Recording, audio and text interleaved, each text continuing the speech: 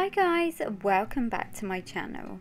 So now we're finally into the height of summertime, the flip-flops are out and the humid nights are here to stay. So it's important to keep those feet looking in tip-top condition during the day and at night making sure you have a comfortable night's sleep. So today I have for you 3 easy DIYs, including a scrub and foot lotion for the feet and a soothing pillow spray for the evening. So let's start off with the lavender foot scrub. So you will need some lavender essential oil, and if you're lucky enough to have a lavender bush, you can dry some of the flowers to use too. Some sugar, coconut oil, a jar or whatever you have to store your scrub in, some decorative ribbon if you're giving this as a gift, scissors, and a disposable spoon or mixer that is old or you don't mind throwing away after. Firstly, unscrew your jar so you're ready to add your ingredients.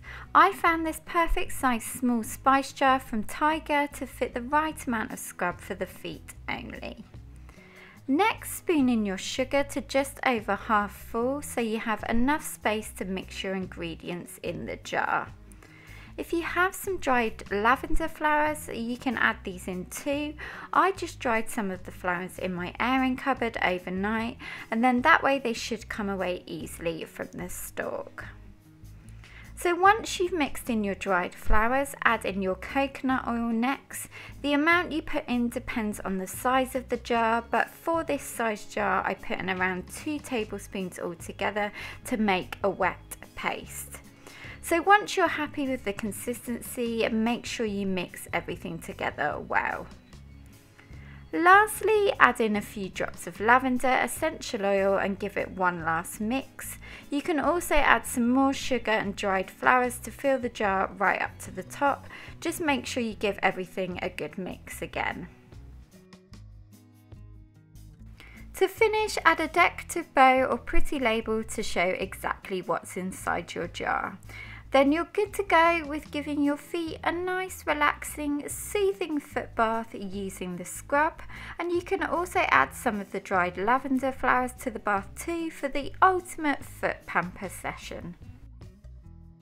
Next up is the lavender foot lotion. So you will need lavender essential oil. I got this small pot from Holland and Barratt, so I'll put the link down below. Some aloe vera, fresh from the plant or shop bought gel. A basic non-scented body cream. This one is from Nivea, so I'll put the link down below for that as well. A small pot. Ribbon for decoration. Scissors and a utensil to mix with. Starting off, decant your cream into the pot and again fill it to just over half so you have space to mix. If you're only making one of these lotions, I find it better to mix straight into the pot to prevent waste. Next, either scrape out some aloe vera straight from the leaves or decant a few teaspoons of the shop bought gel into the cream. Once done, make sure you thoroughly mix the gel in. Lastly, add 3 to 5 drops of the lavender oil depending on how potent you like it and mix all together again. To finish, top up the pot with some more cream and mix one more time. Then to complete your foot lotion, sprinkle with a little of the dried flowers if you have some to hand on top. Then screw the lid back on and finish with some ribbon if you're giving this as a gift. Now this lotion is perfect to apply after your foot bath and scrub so that your feet stay soft and smelling nice all summer long. So last up we have the lavender pillow spray. So you will need lavender and cedarwood essential oils, distilled water, ribbon for decoration, a small spray bottle and some scissors. Firstly, unscrew the top of your spray bottle and fill up with the distilled water. So you can either buy or make distilled water, so I'll put both a video on how to make that I found and a link to buy the water too. Once you've filled your bottle to the top, add 15 to 20 drops of lavender and 5 to 10 of cedarwood depending on how strong you like the smell. Finally, you can sprinkle some dried lavender flowers into the water too if you have them to hand.